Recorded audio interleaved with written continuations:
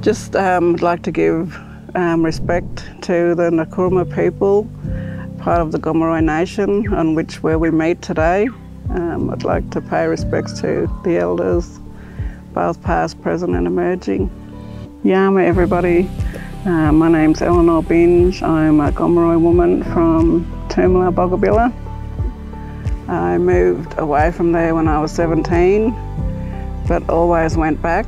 I think going home and connecting to country is a good thing for me, and that's where I normally go, the river. I spend it fishing with family. A lot of our get-togethers are on the river. My best friend, I used to follow her around a lot. Her mum is my great aunt. She's my grandmother's sister. So I walked in one day, she was just painting on the veranda, and that's when I fell in love with Aboriginal art. She taught me a lot of symbols. She's also pretty fluent in our language. I didn't get that though.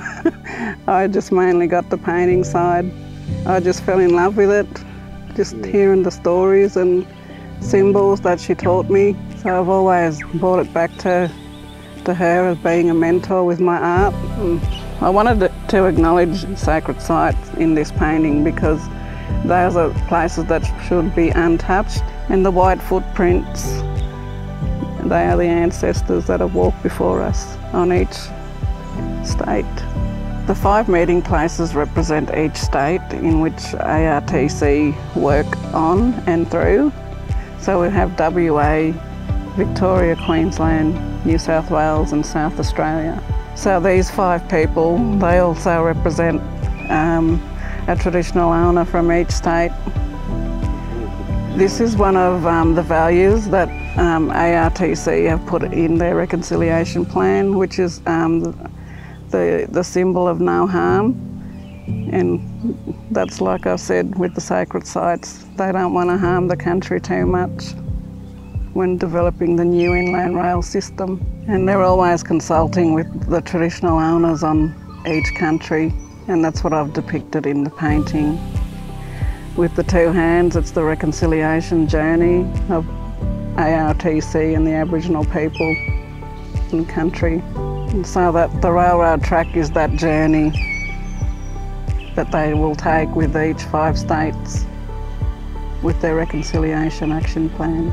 It's one of my favourite ones, and I think the meaning behind it is what ARTC are going to work towards. The blue lines represent the waterways. Australia, to me, is Mother Earth, and the blue veins are the waterways of Mother Earth. So these smaller symbols, they represent the values of ARTC, and I think the most important one is the one of no harm, and the other one of building stronger relationships within the communities they'll be working on, and the other one is positive thinking. So I've incorporated all the stuff that was on the Reconciliation Action Plan into this beautiful artwork to represent their journey within the 5 states. Here it is, printed form. So you haven't seen this?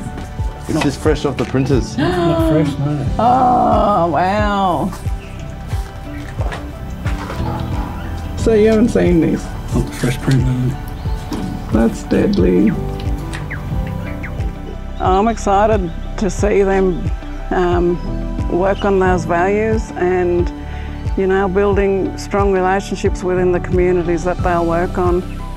I think it's a positive journey to make with Indigenous communities, and I'd like to see more of our Indigenous people employed within that journey as well. It's good to have, you know, something on paper, but I want to actually see, you know, this action plan spread out and delivered into communities, and yeah, giving our communities more of an opportunity, I guess, to work with them.